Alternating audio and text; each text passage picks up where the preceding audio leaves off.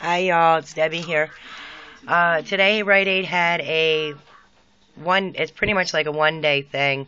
Their new monthly sale thing came into effect along with their weekly sale. Shout out to Pinch and Pennies for that one, because I wasn't aware of it, because I don't do much at Rite Aid. But anyway, these here were buy one get one 50% off, the Garnier.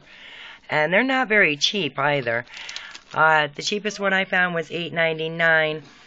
It was buy one get one 50% off, and then I had $2 off coupons. And then after your purchase, you received $35 in register rewards.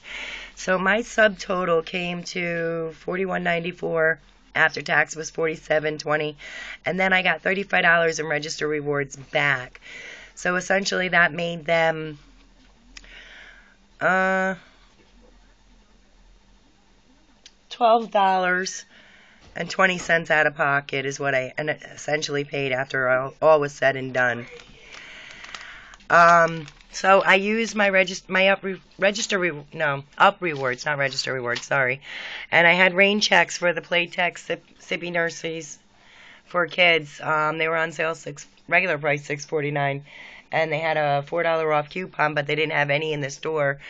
So I grabbed some rain checks for that, and they were $2.49 after the coupon.